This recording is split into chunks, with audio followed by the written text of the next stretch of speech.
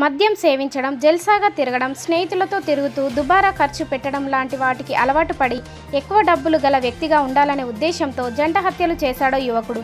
ఈ సంఘటన కామారెడ్డి జిల్లా పరిధిలోని గుమస్తా కాలనీ శివారులో ఈ నెల 25వ తేదీన రాత్రి సమయంలో ఆర్ఎంపీ డాక్టర్ సుధాకర్, కూలీగా పనిచేసే లక్ష్మయ్యలను పట్టణానికి చెందిన విఘ్నేష్ అతి దారుణంగా గొడ్డలితో నరికి హత్య చేశాడు. జంట హత్యలు చేసిన విఘ్నేష్ను అరెస్ట్ చేసి రిమాండ్కు తరలించినట్లు కామారెడ్డి జిల్లా ఎస్పీ శ్వేతారెడ్డి తెలిపారు. కామారెడ్డి జిల్లా ఎస్పీ కార్యాలయంలో ఏర్పాటు చేసిన మీడియా సమావేశంలో జంట హత్యలకు సంబంధించిన వివరాలను జిల్లా ఎస్పీ శ్వేతారెడ్డి వెల్లడించారు. కామారెడ్డి పట్టణానికి చెందిన విఘ్నేష్ 10వ తరగతి వరకు పట్టణంలోని జెడ్పీహెచ్ఎస్లలో చదువుకొని ఇంటర్ మొదటి సంవత్సరం సాందీపని కళాశాలలు చదువుకొని మధ్యలో మానేశాడు. అనంతరం 2 సంవత్సరాలు దేవి ఫార్మసీలో లేబర్గా పనిచేశాడు.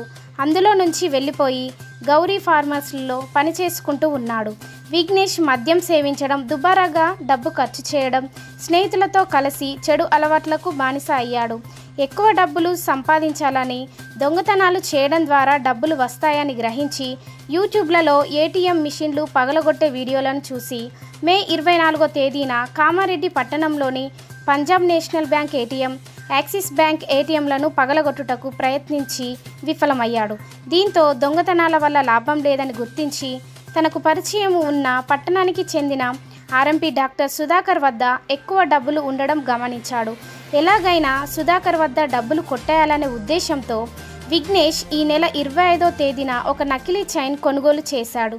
తనకు డబ్బులు అవసరం ఉన్నాయని, డబ్బులు కావాలని సుధాకర్కు ఫోన్ చేశాడు. దీంతో సుధాకర్ రాత్రి మందు తాగడానికి కలుద్దాం, చైన్ తీసుకొని డబ్బులు ఇస్తానని చెప్పాడు. విఘ్నేష్ ఇంట్లో ఉన్న గొడ్డలి షటిల్ బ్యాగ్ కవర్లో పెట్టుకొని తన బైకుపై గుమస్తా కాలనీ శివారులో వెళ్ళాడు. అయితే అక్కడికి సుధాకర్ ఒంటరిగా కాకుండా తనకు పరిచయం ఉన్న కూలీ పని చేసుకునే లక్ష్మయ్యను వెంట తీసుకొని వచ్చాడు. రాత్రి 9:30 విఘ్నేష్, సుధాకర్, లక్ష్మయ్యలు మద్యం సేవించారు. సుధాకర్, లక్ష్మయ్యలకు విఘ్నేష్ ఎక్కువగా మద్యం తాగించాడు. ఈ క్రమంలో చైన్ ఇవ్వమని సుధాకర్ విఘ్నేష్ను అడిగాడు. విఘ్నేష్ జేబులో ఉన్న చైన్ తీసి సుధాకర్కు ఇచ్చాడు. ఆ చైన్ నకిలీది అని సుధాకర్ గుర్తుపట్టేలోపే విఘ్నేష్ వెంట తెచ్చుకున్న గొడ్డలితో సుధాకర్ తలపై నరుకగా పక్కనే ఉన్న లక్ష్మయ్య గట్టిగా అరిచాడు. లక్ష్మయ్య అరవడంతో ఎలాగైనా అక్కడికి వస్తారేమోనని, ఈ విషయం ఎవరికైనా చెప్తాడేమోనని గ్రహించి గొడ్డలితో లక్ష్మయ్య ముఖంపై, తలపై విచక్షణ రహితంగా నరకడంతో లక్ష్మయ్య కూర్చున్న చోటే కుప్పకూలిపోయాడు. లక్ష్మయ్యను నరుకుతున్న సమయంలో సుధాకర్ పారిపోవడానికి ప్రయత్నం చేస్తూ కొద్ది దూరం పరిగెత్తాడు. దీంతో విఘ్నేష్ సుధాకర్ను వెంబడించి తలపై, ముఖంపై గొడ్డలితో నరికి చనిపోయాడని నిర్ధారించుకున్న అనంతరం సుధాకర్ ప్యాంటు జేబులో ఉన్న 120 రూపాయలు, సెల్ ఫోన్ తీసుకొని లక్ష్మయ్య వద్దకు వెళ్ళి అతని జేబులో ఉన్న 2500 రూపాయలు, సెల్ ఫోన్ తీసుకొని పారిపోయాడు. హత్య కేసు నమోదు చేసుకున్న పోలీసులు విచారణ చేపట్టారు. సోమవారం రైల్వే స్టేషన్ రోడ్లో విఘ్నేష్ను అనుమానించి విచారించగా జంట హత్య చేసినట్లు ఒప్పుకున్నట్లు తెలిపారు. అంతేకాకుండా గతంలో ఏటీఎం దొంగతనం చేసేందుకు సైతం ప్రయత్నించినట్లు చెప్పారు.